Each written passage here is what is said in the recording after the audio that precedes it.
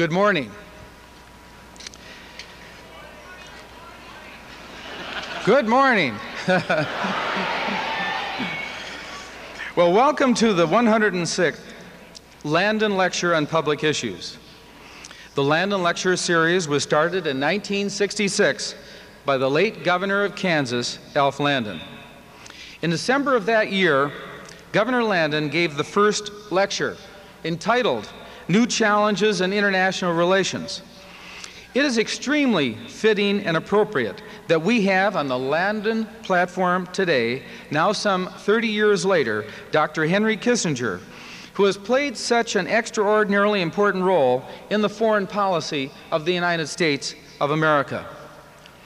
There are some uncanny connections between the political views of Governor Alf Landon and the actions and views of Henry Kissinger in his role as advisor to the President on national security affairs and later as Secretary of State under President Richard Nixon. For example, in 1966, Governor Landon called for the normalization of relations with Communist China.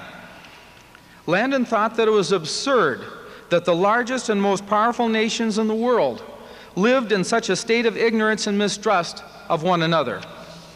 In 1966, Landon wrote, and I quote, "Long ago, I said the United Nations could not succeed in its objectives if it left out Communist China," unquote. It was Henry Kissinger who made the secret visits to the People's Republic of China to arrange the first dramatic breakthrough in normalizing our relations with the PRC, which occurred during the first term of Richard Nixon's presidency. Well, in addition, Governor Landon claimed that the Manila Conference of President Lyndon Johnson was, quote, "a complete failure as far as any agreement on any Vietnam peace settlement is concerned," unquote. Landon objected to President Johnson's dramatic pronouncement that the United States is a major Asian power and is assuming guardianship in its name over all of Asia. This appears to be an assertion of national responsibility of appalling proportions, unquote. So, while the Manila Conference that Governor Landon was referring to was one of the first attempts at resolving the American involvement in Vietnam, the role that Dr. Kissinger played in the ultimate end of the Vietnam conflict is well known. Before I formally introduce Dr. Kissinger, let me introduce to you other members of the platform party. On my left, Dr. John Haviland, Faculty Senate President and Professor of Agronomy.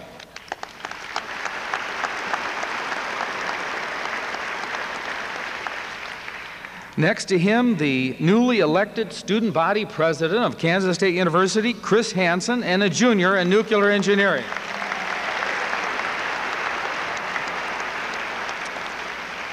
On my right, Mr. Edward Seaton, chairman of the Landon Patrons and owner and publisher of the Manhattan Mercury. Next to him is Dr. Charles Reagan, chairman of the Landon Lecture Series and my executive assistant.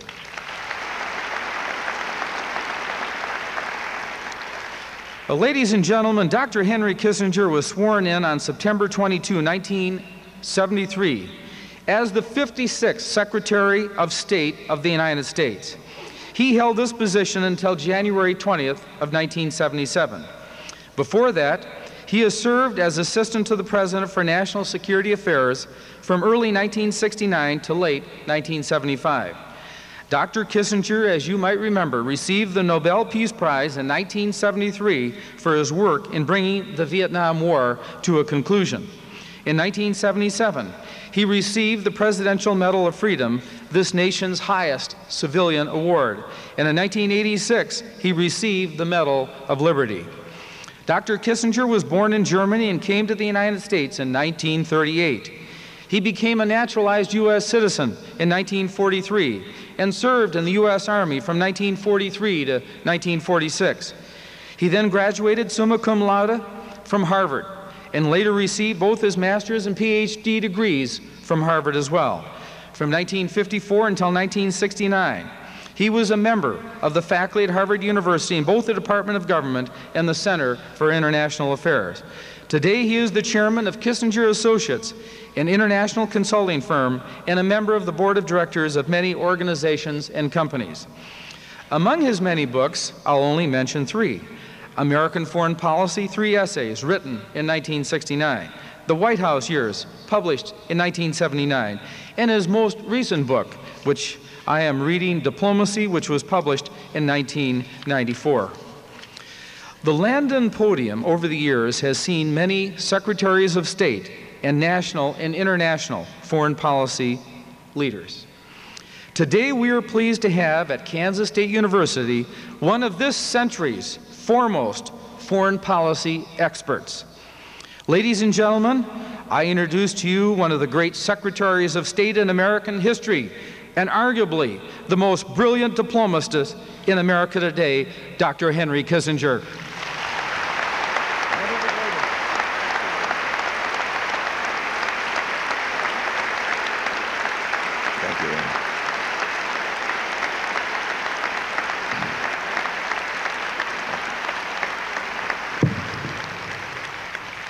Mr. President, ladies and gentlemen, whenever I hear such an eloquent and fulsome introduction, I'm reminded of a reception which I attended once, where a lady came up to me and said, "I understand you're a fascinating man," she said.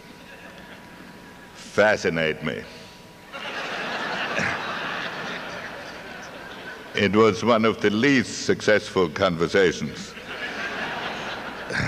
that I have ever had.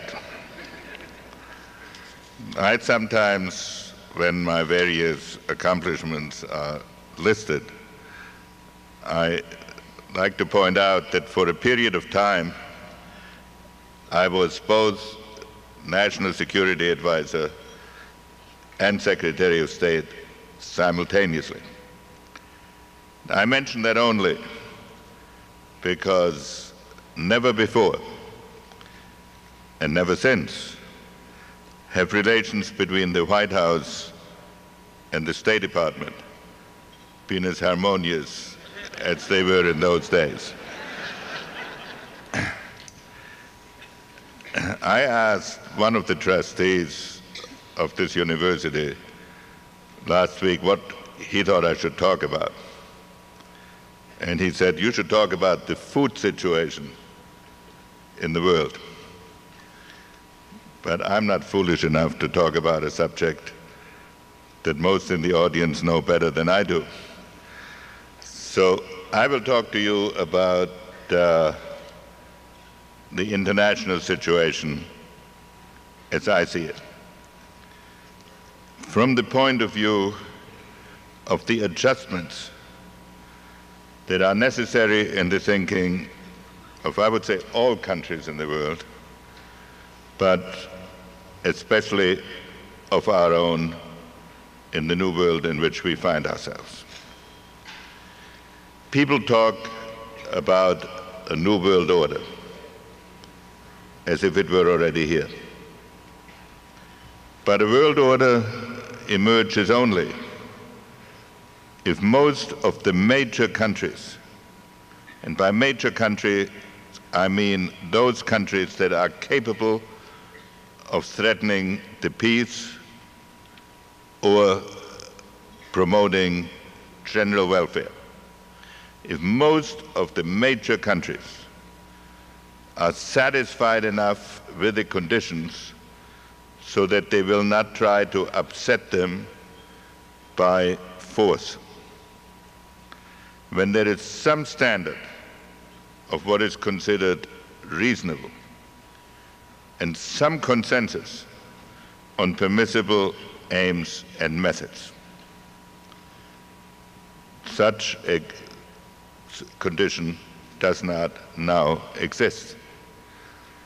And it does not now exist because almost every country finds itself in a world for which little in its history prepares it. I was talking to your president, actually, before I came here. And I made the point that in an understanding of politics, technical knowledge is not as important as an understanding of the historical forces that shape the world. The German statesman Bismarck once said, "The best a statesman can do is to listen carefully to the footsteps of God as he marches through history, try to get a hold of his cloak, and walk with him a few steps of the way." And I believe this to be true. If we go around the world, the United States was brought up in an environment in which we have never had a powerful neighbor, in which we were protected by two great oceans, in which really until 1945 we did not have to conduct any foreign policy. Americans thought that whether they participate in international affairs was entirely their choice, and that they could participate and withdraw as they saw fit. The experience of almost any other nation in the world, which is of an environment that could be potentially hostile, in which decisions are imposed and not selected, has never been in foreign policy an American experience. About 15 years ago, at the height of the Cold War, I gave a speech in Omaha to a business group, and I talked about the dangers of the Cold War.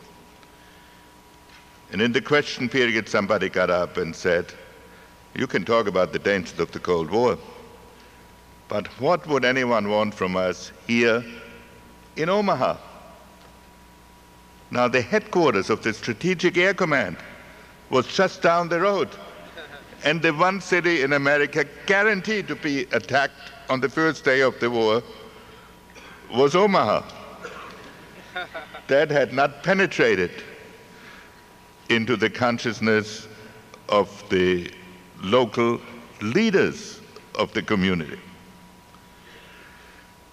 So America, at the end of World War II, had close to 50% of the world's gross national product.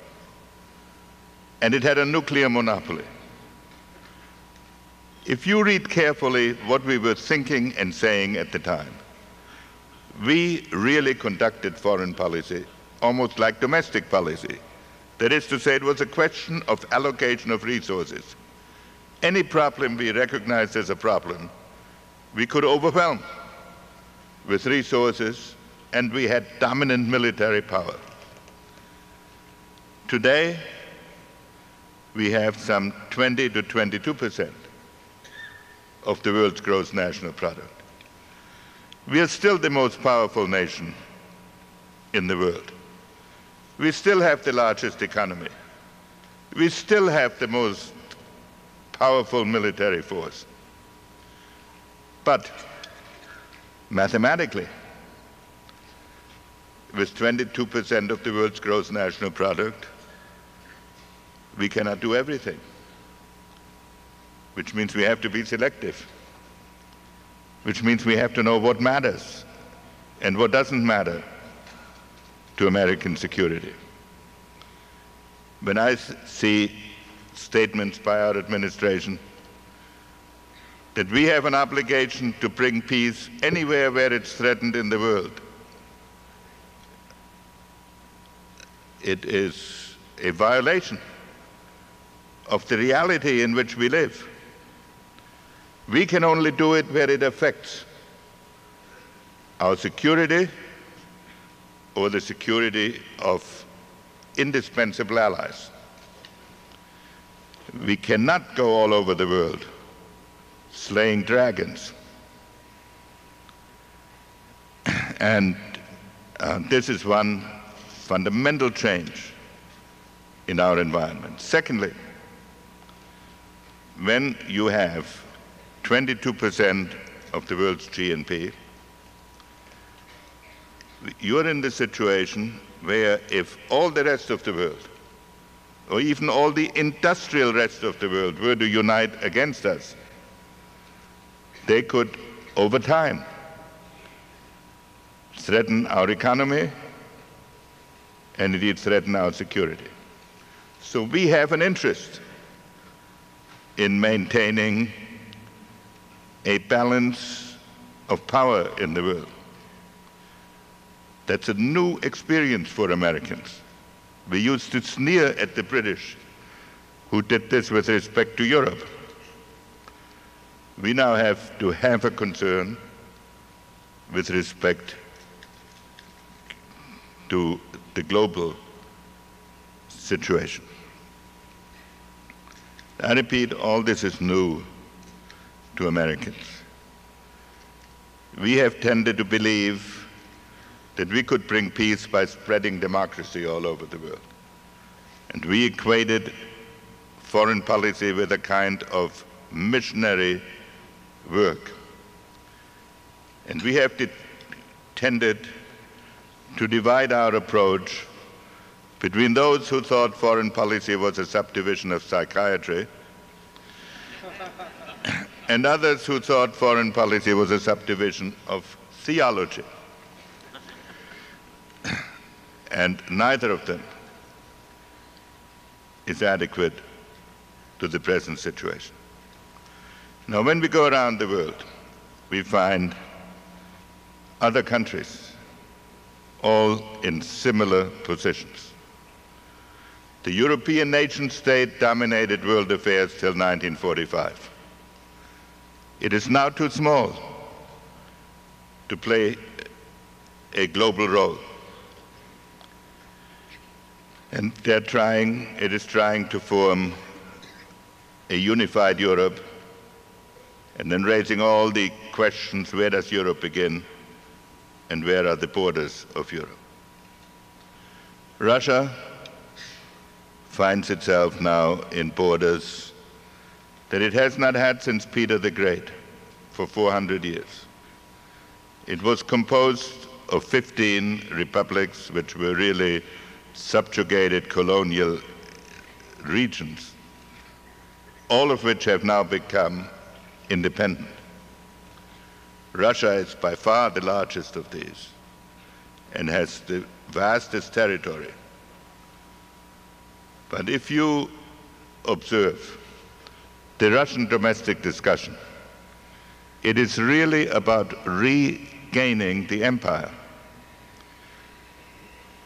And the foreign policy problem we have with Russia is not the domestic politics of Moscow, which is what too many of our journalists and too many of our political figures think.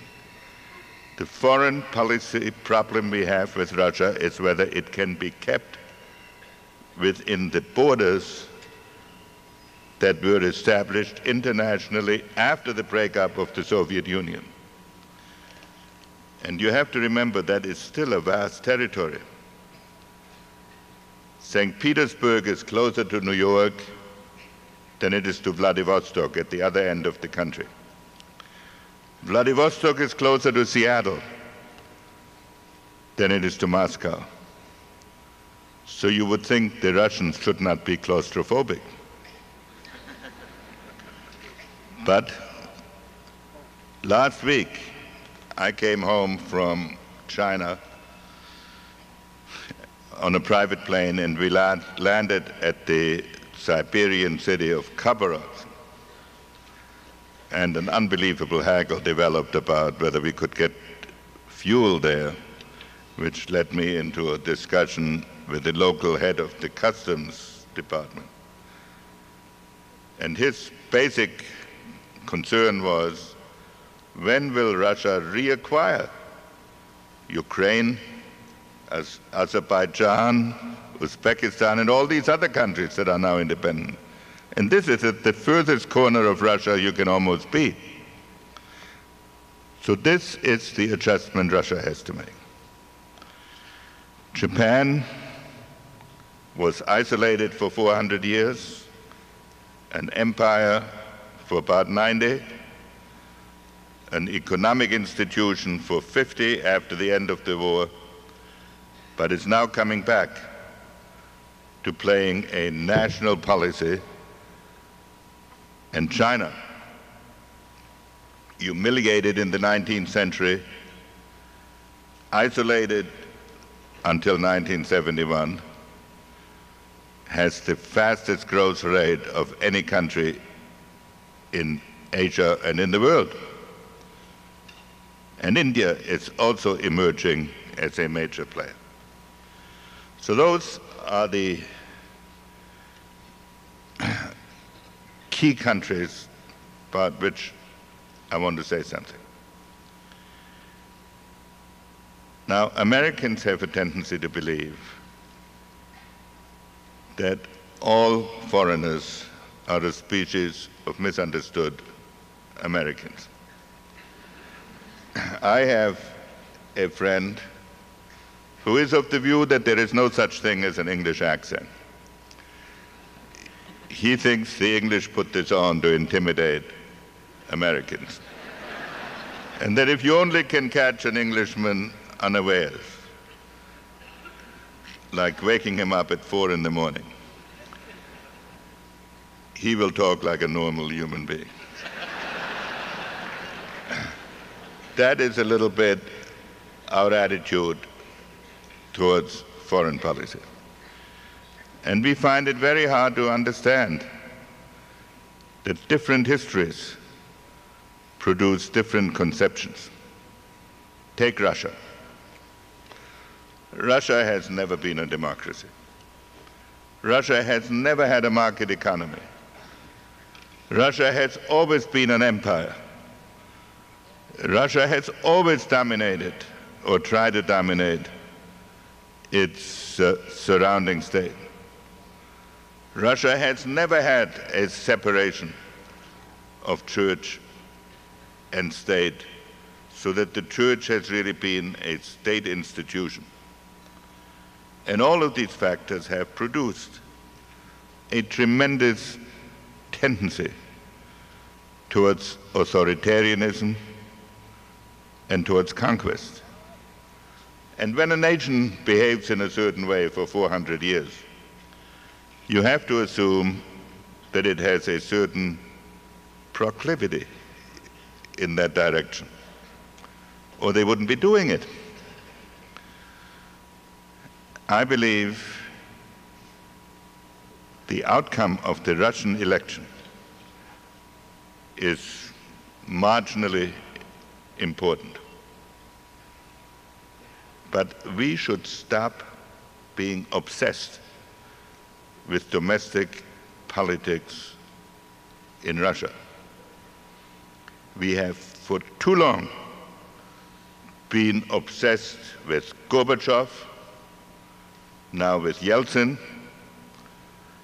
There is no magic cure for Russian foreign policy by America selecting a favorite candidate and then campaigning, in effect campaigning, on his behalf. What Russia is doing now is trying to regain great power status.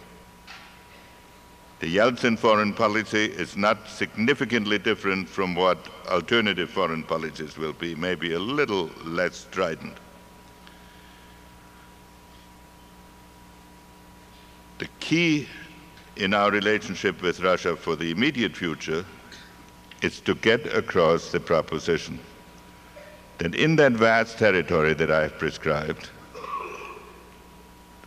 they have a huge challenge to build up their own society. But that if they keep bringing pressure on all of their neighbors, sooner or later, some version of international tension will reappear. And we have not gotten that across because we have acted as if the relationship was an essentially psychiatric one between our president and the Russian president, rather than an objective one based on Russian conduct. Now let me say a few words about China. I understand that there are some Chinese students here, and they know how much I like their country and how often I've visited it. But I always say in China, as I do here, President Nixon did not open to China because he is sentimental.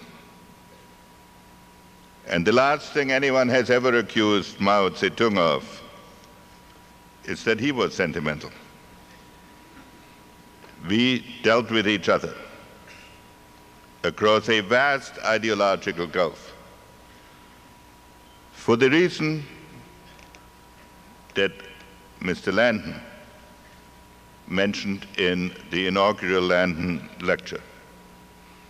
It is not possible to imagine a stable Asia and a peaceful world without some effort to deal with China and hopefully with a good relationship between China and the United States. Now, China is a totally different society from ours. First of all, they've been around for 5,000 years. And of course, we have to remember, for all but 200 of those, we didn't exist, so they had to manage without American advice. There have been 22 Chinese dynasties. 7 of those have lasted longer than the entire history of the United States. 6 of them have lasted as long as the entire history of the United States. So you're talking about a different rhythm. If you ask an American or a European when something happened, he gives you a date. When you ask a Chinese when something happened, he gives you a dynasty. Now you are within 300 years of when it happened. When you travel in China, you rarely come to a province that does not have a larger population than the largest European country. So one has to understand that governing 1,200,000,000 people, who on top of it are madly individualistic, is a complicated process. When Nixon met Mao, Nixon began the conversation by saying, the chairman's teachings have changed a great civilization. Mao said, no, I have not changed a civilization. I have changed Beijing and a few of its suburbs. So in China, how to make the writ of the central government run in that vast territory with that huge population has been a historic problem. I mention all of this because we have had a tendency to deal with China as if our basic objective with respect to China should be social reform, to change its governmental institutions, to bring about a different perception of the role of police, women, and other worthwhile objectives. But of course, the Chinese do not consider it self-evident that we should tell them how to run what they consider their domestic affairs. And the reason they want to talk to us is because of concerns with Japan, Russia, India, and other neighbors. So the problem we have in relations with China is to go back to fundamentals, to separate the desirable from the important, and to recognize that if we want to take on China, as so many heroes of our domestic debate in both parties seem to be eager to do, this is not the same as taking on the Soviet Union. No other Asian country will support us. We'll be alone. And we will be right back to the situation that Governor Landon deplored, that President Nixon overcame, namely that a foreign policy in which we lose contact with China will undermine the flexibility of our American foreign policy around the world. It has nothing to do with whether one likes China or doesn't like China. Now, I have mentioned China and Russia as examples, but one could apply this around the world. Within the next 15 years, India will emerge as a major player. And it will apply some of the experiences of the colonial period when the foreign policy of the British Empire was run from New Delhi and not from London, east of Suez. Which means that India will try to exert its influence towards Singapore and towards Aden. Now, I could go around the world, but this is not my point is not to talk about individual policies. My point is that the United States, given the situation I have described, must learn a more sophisticated approach and a more nonpartisan approach to foreign policy. We are in the position, especially in Asia, where we have fewer quarrels with any of the nations than they have with each other. And therefore, we have the basis for a foreign policy in which we can maintain tolerable relations with everybody and commit ourselves only after we know which is the real threat to stability. We do not have to be in the front line of every confrontation. We have to be in the front line of an overall design that we understand.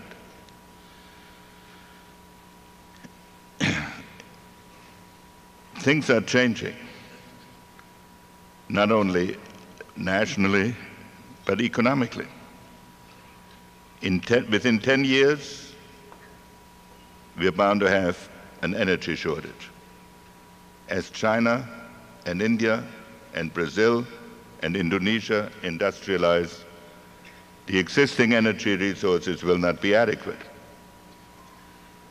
And therefore, energy reserves in areas that most Americans have never heard of, Kazakhstan, Uzbekistan, Turkmenistan, in the center of Asia, become of great importance. And the direction of the pipelines will become potentially as decisive as what happens to Middle East oil. 5 years ago, I saw studies that food would be in permanent surplus and that agricultural companies would have great difficulty unless they consolidated. Now, in this year for sure, there's going to be a global food shortage, and it may become congenital if certain weather conditions persist. So we need a really much more general and sophisticated approach. And I must stress that while the existing administration will certainly be my second choice in this election, the approach should be evolve into a nonpartisan approach. And the problem we have as a nation is that we've been too secure. In a place like this, it is hard to believe that what happens in so many different parts of the world can affect and will affect our well-being. And we have another problem, which is getting to be a global problem, and it is this. There's no doubt that computers and television have expanded the range of available knowledge in an extraordinary manner. But they have also made it so easy to acquire it that the ability to form concepts is being destroyed. And the imagination is being threatened. When you read a book, you have to imagine it. When you see a television production, it is handed to you, and all you have to do is register it. So when you look at every country, the type of person that was so dominant, say 50 years ago, under the older educational system, the number of people are shrinking. And the modern politicians are quick, glib, picture-oriented, but can they hold together in their minds all of the elements that are necessary? And can they acquire the inward assurance to act like the great presidents have before it was obvious to everybody? Because great leaders are not great technicians or intellectuals. They are the people who have a view of the future and the courage to go there. I have a Chinese friend who claims that there exists the following Chinese proverb. I say claims because I frankly do not believe that there exist as many Chinese proverbs as they lay upon us. But at any rate, he says the proverb goes something like this. When there is turmoil under the heavens, little problems are dealt with as if they were big problems. And big problems are not dealt with at all. When there is order under the heavens, big problems are reduced to small problems. And small problems will not obsess us. Our big challenge is first to learn what is a big and what is a little problem. Second, to reduce the big problems to manageable problems. And with all the things I have said, don't misunderstand me. There's no other nation in the world that with all the changes, nevertheless, has the capacity to bring about order, to expand prosperity, and to preserve the peace as the United States does. In fact, we are probably the only nation of which it can be said that the future of international relations depends largely upon ourselves. Thank you very much, and I'll take a few questions.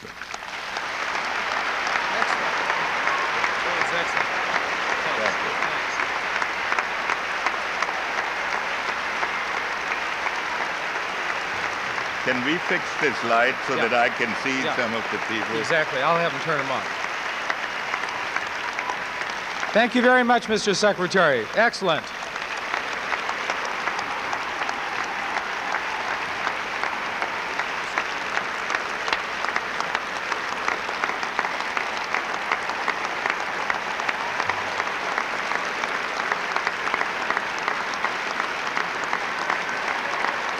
See, they really like it.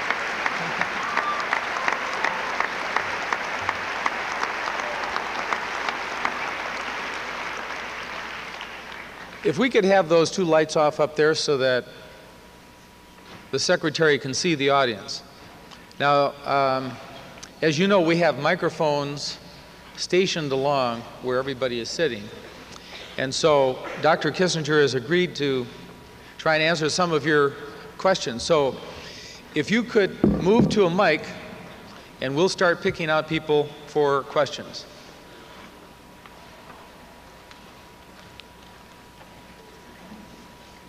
Well, we'll start up here at 5. Okay, start up here. Okay, yes. Doctor. Dr. Kissinger, just curious how often or how many times a week Bill Clinton calls you for advice on foreign affairs, or has he ever called you? Who, Clinton? Would you just rephrase that again? It was something about advice. We're just curious how many times a week, or has Bill Clinton ever called you for advice on foreign affairs? I must tell you the truth. I have talked to him, but he's usually been more eager to tell me that I need advice rather than give him advice. Thank you. Okay, why don't we move over here to mic 4? Mr. Kissinger, my husband was a prisoner of war in Vietnam, and I want to personally thank you for all of your efforts to end that war.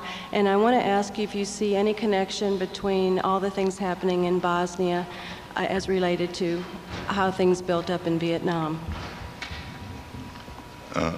Bosnia. Yeah, connections between Bosnia. Actually, I'm glad you asked that question, because Mr. Reagan was urging me strongly to talk about Bosnia, and I never got around to it. So I can make up for my transgression now. I think Bosnia, first of all, Bosnia is a good example of the basic problem that I talked about. The United States public has a tendency to be told that Bosnia is a nation. And we look at it as if this were an existing political unit. The fact is, in all of history, there has never been a Bosnian state. Bosnia has been the buffer zone between the Austrian Empire and the Turkish Empire, between the Catholic religion and the Mohammedan and Orthodox religion.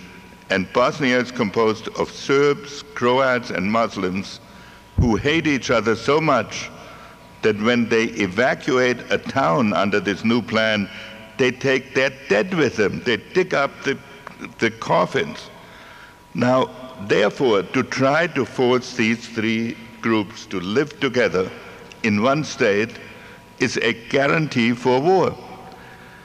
I have not been in favor of sending American troops to Bosnia. I have reluctantly agreed to it because the president had made so many promises that I did not want to undermine American credibility.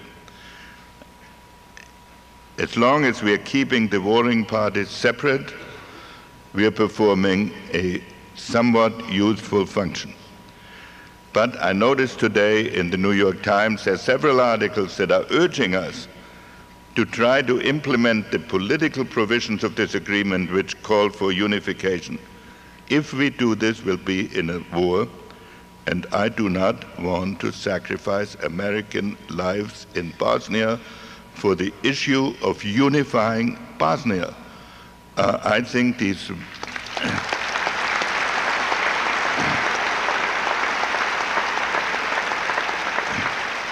I think each national group ought to have the right either to live by itself or to join its compatriots across the border. And if we do get involved in trying to unify it, we will be in a Vietnam-type situation. Okay, mic 3 here. Mr. Kissinger, my name is Mavish, I'm from St. Xavier. I wanted to ask you that in your time, the relationship between the United States of America and China were improved a lot, but after you left, even today we see there are difficulties and problems between the two nations. You built a bridge and it seems it was left half built. Is that bridge ever going to be built between the two nations? I have trouble. Could you speak into the mic a little bit closer? In your time, the relationships between the United States of America and China were improved a lot, but after you left, even today we see there are difficulties and problems between the two nations. You built a bridge and it seems it was left half built. Is that bridge ever going to be rebuilt between the two nations? I still have trouble. Did you understand that? She's asking about the PRC in America and the future of our relationships. Did you ask? Let me see. We understood you to ask about the future of PRC-American relations. Between the relationships between China and United States is like nuclear and all those. Are they ever going to come to complete decision on certain subjects? If there's somebody there who's less polite than the questioner who will yell at me, so that I understand it. I have trouble understanding the question. Can we read it?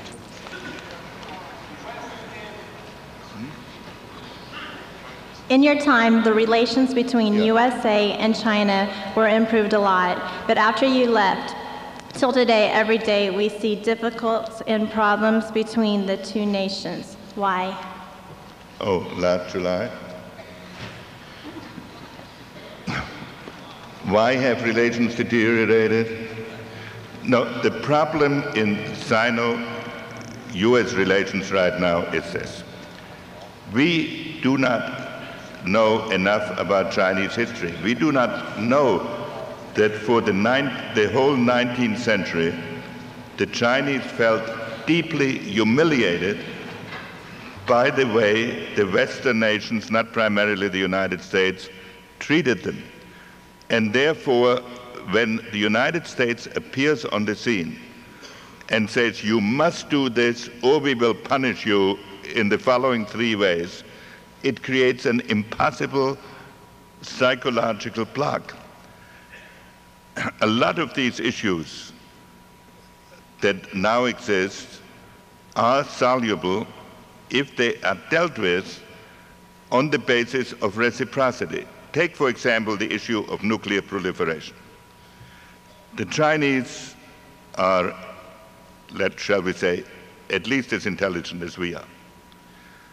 Therefore, they cannot have any possible interest in spreading nuclear weapons to their neighbors who will threaten them before they'll threaten us. So this is not a hard concept to get across. But if we say to them, if you don't stop the following things, which are usually some esoteric technology, we will punish ourselves by cutting off trade. We are in an impossible negotiating position. If we approached it in a different way, if we said what I've just said, neither you nor we have any interest in spreading nuclear weapons, which I believe to be true. Let's establish 2 or 3 principles. Then let's create a technical group to implement these principles. That way, we are not discriminating against them. We are not saying they are particularly guilty. We are applying something to ourselves. About 3 years ago, we came to them with a missile control regime. They were never asked about it. They never were given a chance to express an opinion. We asked them to sign it. Again, I would make the same point as before. It cannot be in their interest for North Korea or Vietnam or any of their neighbors with whom they have not such good relations to acquire a technology to threaten them. But we have to find a different style in talking to them and separate it somewhat from our domestic politics. A question up here on 2. Keeping in mind the United Nations actions of peacekeeping in Somalia, Bosnia, Rwanda, and Mozambique, what do you feel will be the actions or the necessity of the United Nations in the coming century?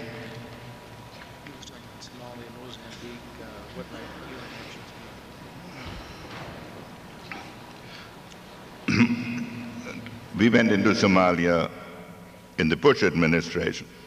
In other words, and I consider myself a Republican. Nevertheless, I opposed going into Somalia for this reason. Certainly there was starvation there. Certainly there was a civil war. But I do not think the American army has been created to distribute food in trouble spots. And therefore, while I would strongly have supported and did support humanitarian aid, I did not support sending troops there. Then President Clinton escalated our commitment from the distribution of food to creating a unified democratic state in a country, half of which used to be occupied or governed by Italians, the other half by Britain, which is divided in fierce tribal warfare, and it was guaranteed that we would get involved in the sort of bloodshed that we did, and that we will get involved in Bosnia if we try to do the same thing there. So my principle is this: there are a lot of good things we can do in the world, and if they involve the expenditure of money, the threshold for American intervention is lower. When they involve the expenditure of American lives, we have to be able to tell the mothers and families why their sons and daughters have been sacrificed, what American interest it serves, even a broad American interest. And so I do not favor troops in Somalia, Rwanda, Mozambique. There are terrible things going on. We should alleviate them as much as we can, but we cannot become the fire brigade for the world.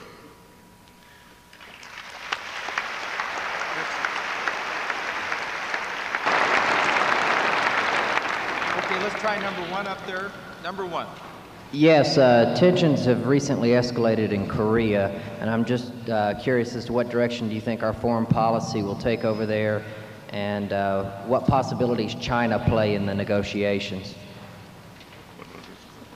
Okay, try that one again, would you? Speak right into the mic now. I have a question as reference to Korea. Tensions have recently escalated in Korea, and I'm just wondering what direction you expect the United States foreign policy to take, and what possibilities China play in that. Well, let me answer what I think I understood, which has to do with the sort of complex of Korea, the escalating tensions in Korea.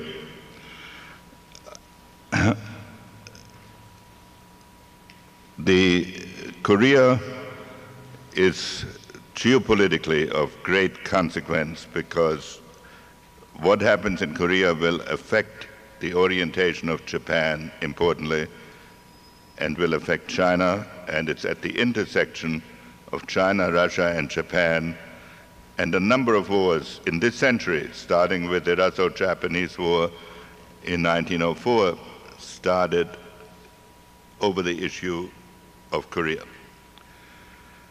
The North Koreans are probably the most repressive and backward regime that exists right now in the world, and its economy is in such enormous trouble that some people think they may start a war in order to escape their difficulties.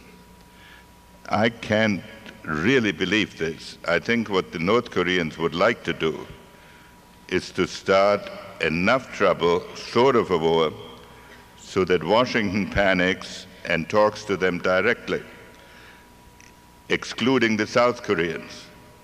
And if we then exclude the South Koreans, then South Korea will become more nationalistic and demoralized, and then all kinds of turmoil could develop there. So I think our basic principle must be that we will not talk to the North Koreans without the South Koreans, and not to let ourselves get lured into a separate deal with the North Koreans. As for the Chinese are not instigating this, in my view. The Chinese probably, if you gave them truth serum, would like to keep Korea divided because a unified Korea is, then they'd have, if they have a unified Korea and a unified Vietnam at their borders, they have two very powerful countries at their borders. They therefore will not, in my view, support any aggressive action of the North Koreans. And basically, I've just been there, I am quite convinced that the Chinese would prefer the North and South Koreans to talk to each other and keep everybody else out of it, which is also would be the best for us. The Japanese are almost pathological on the issue of Korea, and they consider it a direct threat to them, potentially, and I'm quite sure they don't want Korea unified. So on the issue of Korean unification, we do not have to accelerate it from the American point of view. We have an interest in preventing a military attack on South Korea because the orientation of so many countries will depend on it. But I believe we would have help on that from China and at least indirectly from Japan. What we must avoid is what I believe to be the mistake we made in that agreement on the Korean nuclear production of a separate United States-North Korean agreement which throws everything up for grabs. I think that'll do it. Is this it? Yeah. I'm told that this is it. Thank you very much. Thank you very much.